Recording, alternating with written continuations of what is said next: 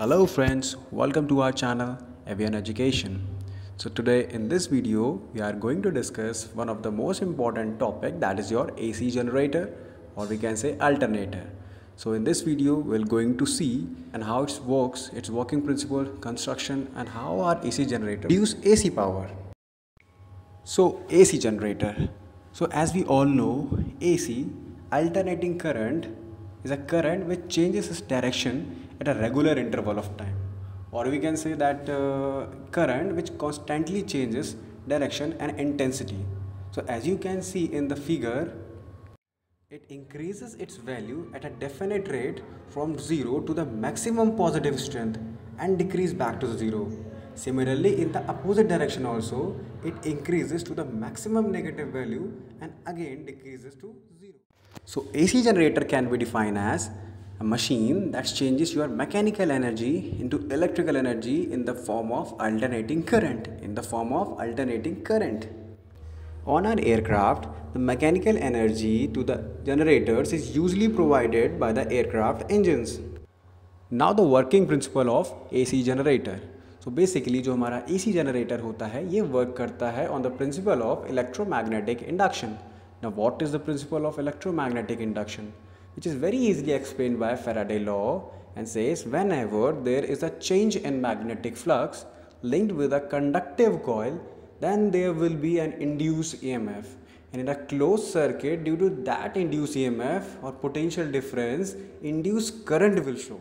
Now the construction of AC generator.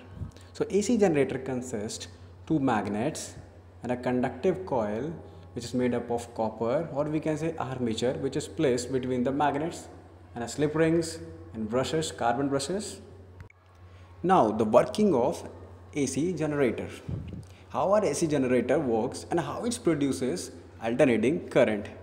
So first, when the coil or the armature rotates in the magnetic field, then there is a change in magnetic flux which is linked with the conductive coil, and due to that changes our EMF is induced, and in a closed circuit due to that induced EMF or the potential difference, induced current will flow. जैसे कि हमने पढ़ा था principle of EMI में. Now अब हम पढ़ेंगे, देखेंगे कि हमारा जो AC जनरेटर है वो कैसे अल्टरनेटिंग करंट को प्रोड्यूस कर रहा है. So as you can see in the figure, there are two positions, position 1 and position 2. So as you can see in the position 1, armature is parallel to the magnetic lines of force since it cut no line of force, hence the induced voltage in position 1 is 0. Now the armature again start to rotate and reach to position 2, and in position 2 as you can see, the armature is perpendicular to the magnetic lines of force and cut a maximum number of lines of force. So the induced voltage in position 2 is maximum.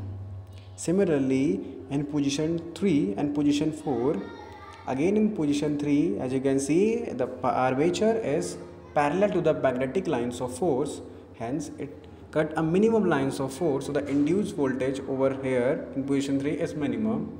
And similarly in position 4, again armature is perpendicular to the magnetic lines of force, hence cut a maximum lines of force, then your induced voltage over here is maximum. Similarly, in position 5 as you can see, armature is parallel to the lines of force, hence no EMF will be induced. Okay, so by examining the sine wave, we have seen that voltage is 0 when a loop is in vertical position, and the voltage is maximum when the loop is in horizontal position. As the loops continue to turn, we find that voltage is maximum at 90 degree, 0 at 180 degree, and again maximum at 270 degree and 0 at 360 degree. Okay, so the value of an induced EMF depends upon three factors. Number 1, the number of wires moving through the magnetic field lines. Number 2, the strength of the magnetic field. Number 3, the speed of rotation. Okay, so thank you everyone. See you in the next video.